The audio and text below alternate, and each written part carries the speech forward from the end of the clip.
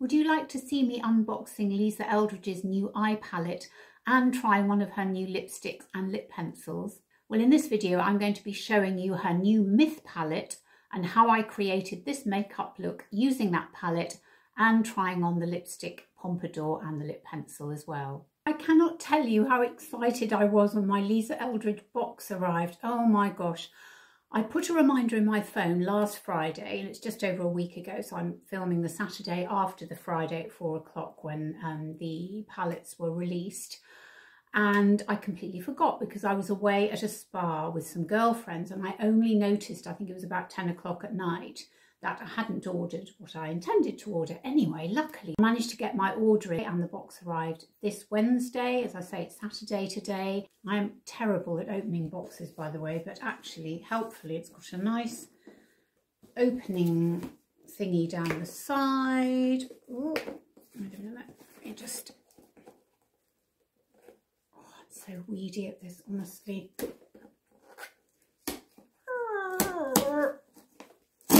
Talk about unboxing.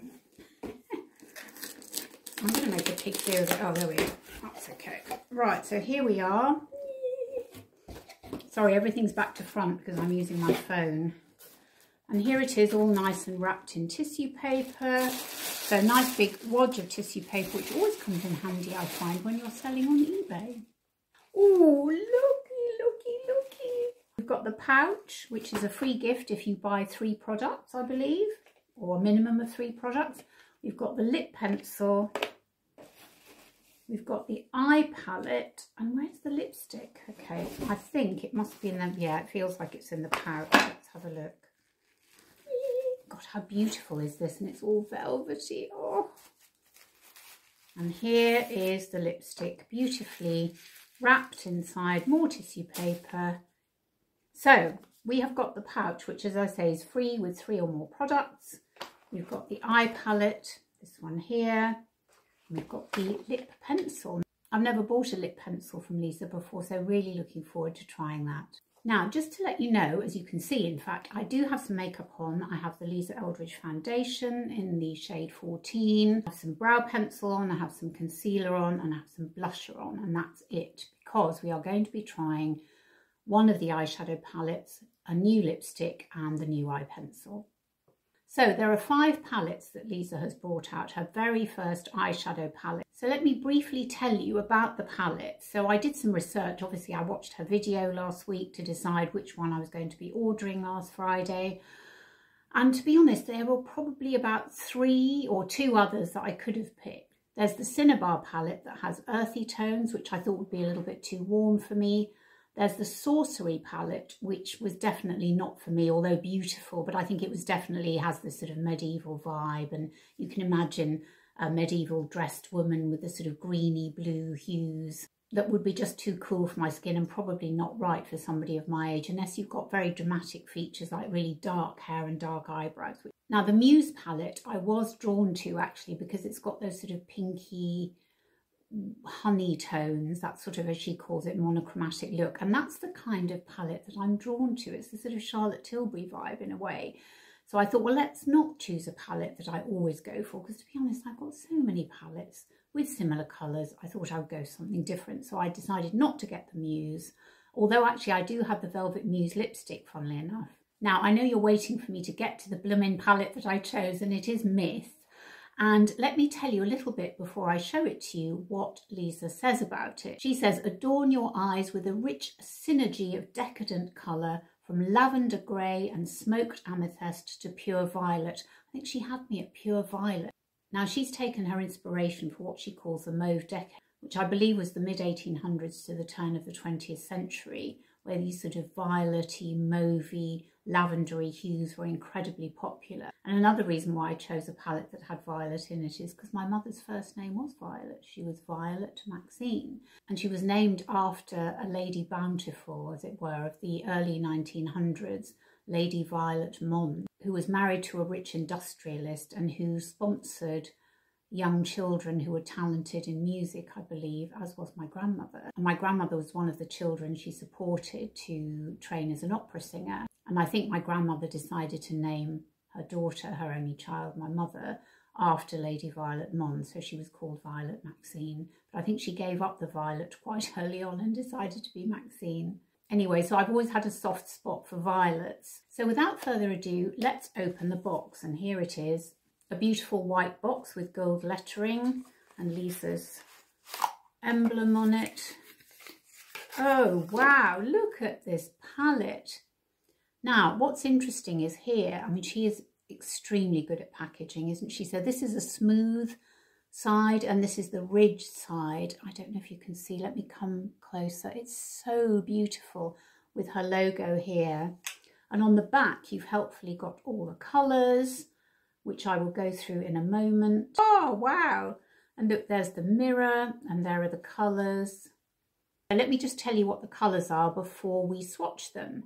So going from my left, your right top line, we've got Nocturama, which is a velvet. Then we have Illusionism, which is a top coat.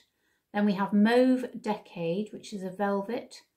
Then at the bottom, starting on the bottom, your bottom left, my bottom right, we have Faded Amethyst, followed by Victorian Trim in the middle bottom, and then Violet Stone. Just in case I was talking complete BS before about the order of colours, I think she's got them slightly round the wrong way, unless it's me being a dork, because she's got Nocturama here, which is the darkest one, but actually when you open the palette, I've probably screwed this up completely, that's Nocturama there, this darkest colour, and yet if you turn it this way round, that says it's Mauve Decade.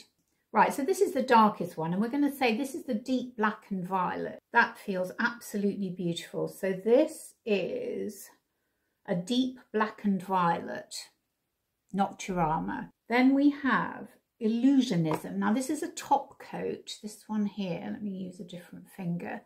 Now this can be used as a top coat on top of any shade really. I'm not sure I'm getting that quite right, but obviously it's a top coat, so you're not going to see a massive amount of pigment. Ah, there we go, there we go. Oh, beautiful. Then we have Mauve Decade, this one, which is a muted grey lavender. They do feel incredibly creamy. Oh wow, and that has got a sort of a shimmer on the top of it as well. Then we have Faded Amethyst, this one here. Oh, that's got a lot, wow, that's got a lot of pigment in it. Look at that. Oh, wow. Gosh, this is such a party palette, I would say, wouldn't you? I know you can't, oh, do you know what? Do you know what I've done? I've covered up the Illusionism. I've covered up Illusionism, so let me just swatch that again, otherwise we're going to lose it. The thing is, it's so incredibly light, it's difficult to see it on my arm, but that's it there. It is quite pinky, so let's just pop it down here. Ah, there we go.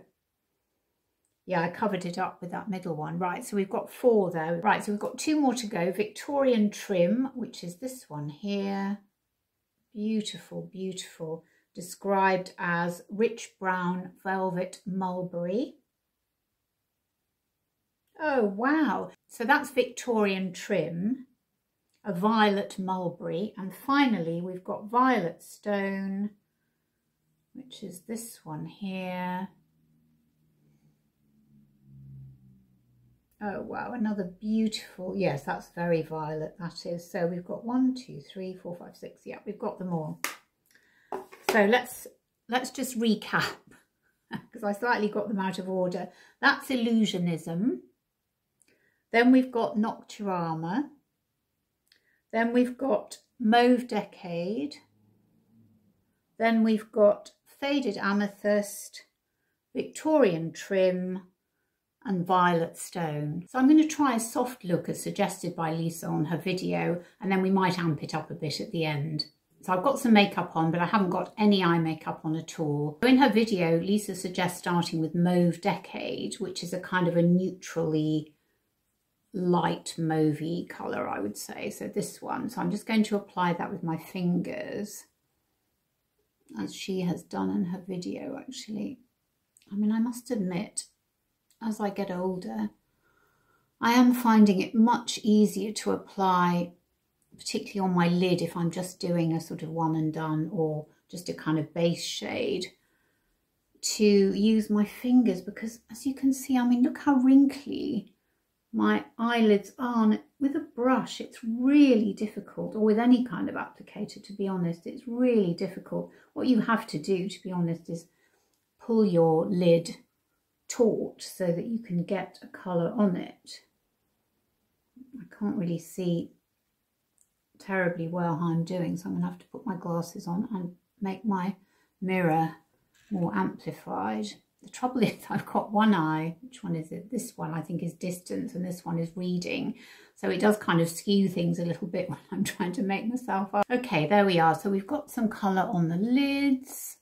Then Lisa takes Violet Stone, which is this colour here, and puts it at the corner of her eyes. So let me try and do that. I'm trying to replicate her brushes. I don't actually have any of her brushes. They look lovely though, and I am quite tempted, given the difficulty I have of getting brushes from America here with the most ridiculous shipping costs. I'm just not inclined to do it. But I do have some decent brushes, to be honest. In fact, this one is, of course I can't read it. I will put all the details down below for you. Right, let's see if we can buff this in. There has been no fallout to date, which is very good, but I wouldn't really expect that from Lisa anyway. One of the things she's been saying about these palettes is they're really easy to blend. And she says that they blend themselves. Not sure that's going to be the case in my case. But anyway, let's see if it does blend easily. And we'll get a blending brush. I'm going to use this one, which is a Sephora I got in the summer. I must say I'm absolutely loving the look of these colours so far. The next thing Lisa does is she takes Nocturama, the darkest colour, and lines the upper lash line with. So that's what we're going to do. Lovely soft black, actually. It might look blacker in the palette than it actually is. Look, I think that's a beautiful colour. Let me just get a bit more on the brush. And I'm just going to add a little bit of Illusionist on the... Oh, wow, look at this. Oh, look, isn't that gorgeous? Right, look at that. I think that looks really partyish and gorgeous, but muted. That's what I like about it. It's not too strong. The colours are pigmented and they are beautiful, but actually on application, maybe because I've been a little bit careful, they are muted. They suit my colouring. They suit my age, my mature skin. I'm really, really loving them. So let me go off camera, put my mascara on, then we'll come back and do the lipsticks. Right, on to lipsticks then. And I have got Velvet Pompadour. I love that name. It just conjures up sort of Louis XVI white wigs and Marie Antoinette. I mean, not that she was somebody to be admired, but she certainly looked very beautiful, and that sort of whole period. Actually, it's interesting because I tend to call the room that I'm filming in my boudoir, because there's just the two of us in the house, and I'm lucky enough to have a sort of dedicated room for getting dressed in, which I also use to film as well. And I do call it my boudoir, so it sort of fits in with the whole Pompadour thing. Anyway, let's have a look at the lipstick and the lip pencil as well. So here's the lipstick, comes in the beautiful box. Now I already have 6 of Lisa Eldridge's lipsticks and lip gloss as well, but I don't have this one. Choosing shades online is so difficult, isn't it? It really is hard. But having read the blurb about Pompadour, and it said, let me just tell you what it said. It said a fresh, lively, medium pink with neutral undertones.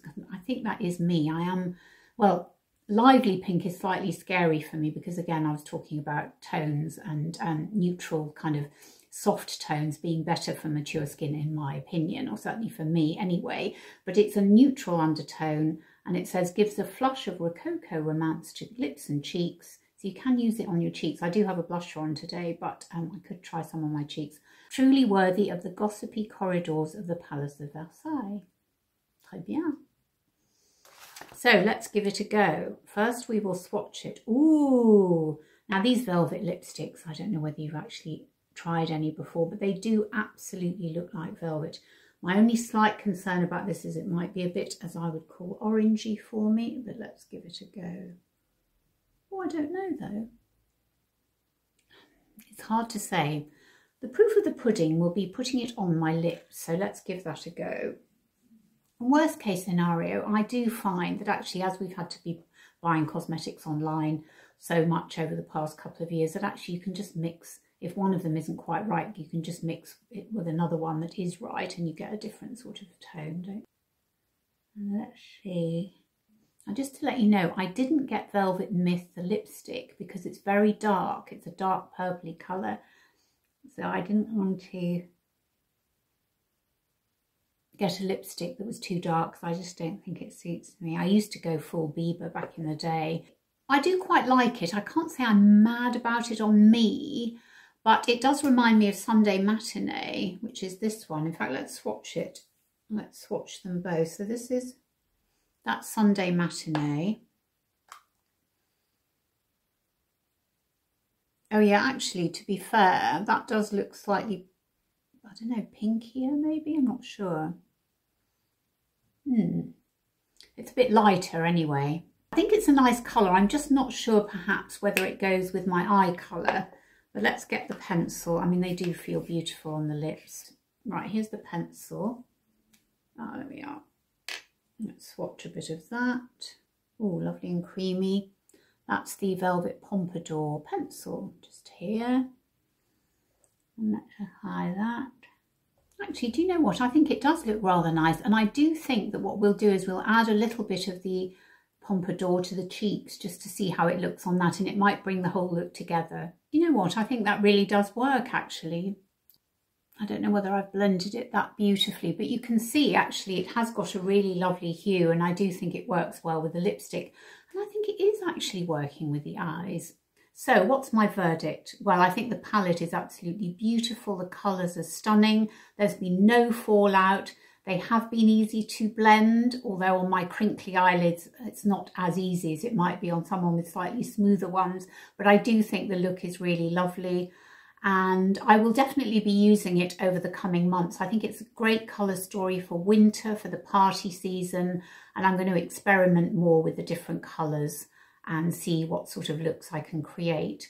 And in terms of the lipstick and lip colour, it's funny, I was a little bit hesitant when I first swatched it. I thought, oh, I don't know if that's going to suit me. But actually, I do think it looks really nice. And I think particularly using the lipstick as a blusher as well, I think it works really well on my lips, and the pencil is lovely as well, very creamy.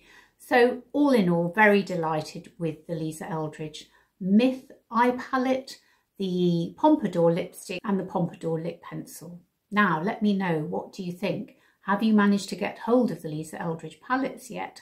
Are you going to try them, and which one are you going to try? And one of the great things about the palette is you can buy little individual colours to swap out some of the colours in this particular palette. I think there are a couple of colours in one or two of the other palettes that I could get as extras, which I might well do at some point. So there you have it. I really hope this video has been helpful. You've enjoyed seeing me unbox and try out the Myth palette and the lipstick and lip pencil as well. And let me know in the comments below, do you think they suit me? Do you like the look of these colours? Will you be trying any of them? I'd love to know. And thank you so much for watching. It means the absolute world to me. It really, really does. And I'll look forward to seeing you on my next video. Bye.